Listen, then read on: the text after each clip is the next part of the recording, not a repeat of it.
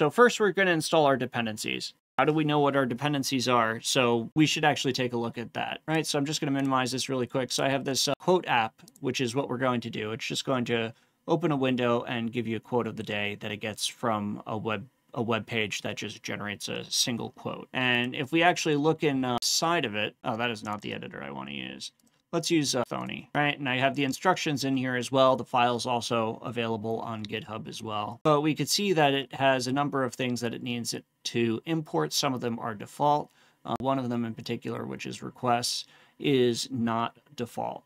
So we need to import that dependency as well as what we need in order to be able to generate the final file, right? Which will be pip install pyinstaller-requests. And that's the same thing that we see down here. So we can copy this, go back to our terminal where we're in the virtual environment, paste that in, hit enter. It's going to start downloading all of those needed dependencies, and now it's ready to go.